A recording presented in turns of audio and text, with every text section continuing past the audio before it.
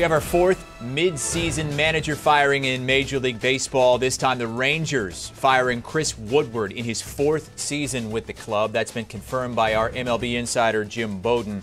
The Rangers, coming off a 102-loss season last year, spent a ton of money in the offseason, about more than $500 million in the offseason, bringing in guys like Corey Seager and Marcus Semien, but they've really underachieved. Woodward, one of the worst records in baseball since he took over ahead of the 2019 season.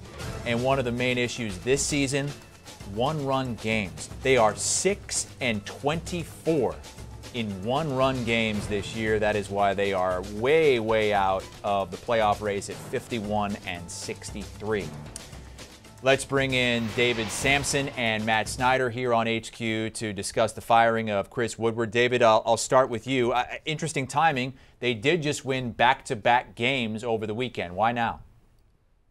Yeah, there's no particular reason other than John Daniels and Chris Young thought that they were not going to move forward with Chris Woodward. They gave him an extension, so he was signed through next season. But Woodward didn't sign Semien and overpay for him and for Seager. The Texas Rangers were not built to win in the AL West. They were just deluded into thinking by winning the offseason that they would have a better actual season. And you're not going to turn around this year making a firing in August, and you're not getting ready for next year because your roster is going to be different. So unless there's something acute that we don't know about, the timing of this firing makes zero sense. Yeah, I have to agree. It was weird. I mean, when somebody texted me and said, hey, we need you on for breaking news for Woodward being fired, I was like, what? Why? They're not a playoff contender. It's not like they're in the middle of this season-altering losing streak like the Angels when they fired Joe Madden, or even the Phillies when they fired Girardi and they were trying to turn things around. It was weird.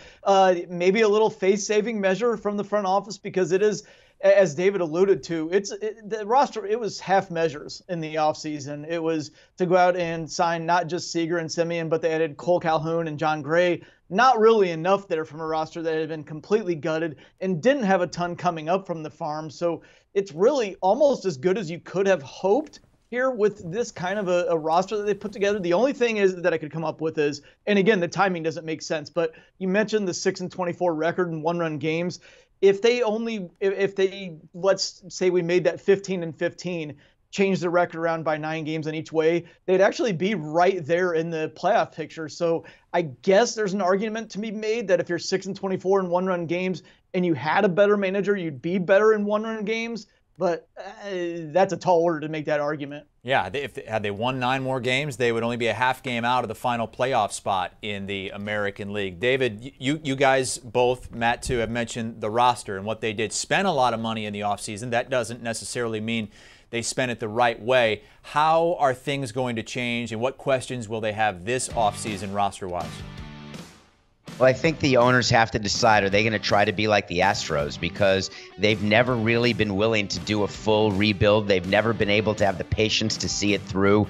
They did that spending like drunken sailors last offseason, and they just did not spend wisely, paying at the top of the market for 2 shortstops. As you recall, now one gets to play second base. But at the end of the day, pitching is what wins in this league. Pitching and patience. And if they want to be like the Astros and have a chance to catch the Astros in that division, they're going to have to change the way they do business. And that starts at the top with ownership. And I'm not convinced in any way that John Daniels or Chris Young has enough pull in that organization to change the way things are run. Yeah, it might have been the wrong guy, too. I mean, let's be honest. John Daniels bought himself a ton of credit here. The Rangers had never been to the World Series before he took over. They went 2 years in a row in 2010 and 2011. You could argue they should have won the World Series in 2011 if they just made a defensive substitution in right field in Game 6. We don't need to relive that. But since then, it's just kind of been rolling downhill for John Daniels in this organization. And it seems like the last-ditch effort to kind of rectify things was to throw money at the problem in the offseason. And just adding 2 guys, the caliber of Semien and Seager, which Seager's still in the middle of his prime, and it's always possible Semien would bounce back and have a big year again next year. They just don't have enough around him. I mean, I guess in the rotation around John Gray and Dane Dunning, you could say maybe they need to add a couple arms there going into next year. I'm trying to be as optimistic as possible. It just, if you're going to continue to throw money at it, I don't know if they have enough to completely solve the roster. They don't have enough in prospect currency to trade a bunch of that off for big league talent either. they're in a tough spot. So like I said earlier, the firing of the manager almost seems like a face-saving measure by the front office in order to tell ownership, hey, we weren't the biggest problem this year. It was the manager. Now we're going to go out and get the right manager. Give us another year here.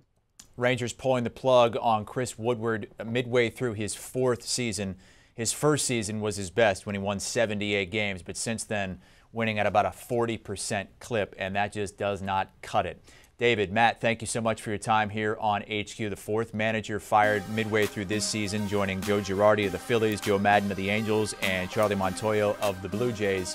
Much more on this, I would presume, on the very latest Nothing Personal podcast with David Samson. Download and follow wherever you like to get your audio.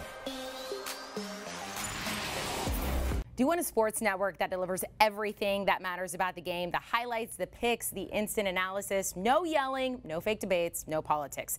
Hit the subscribe button and never miss a moment.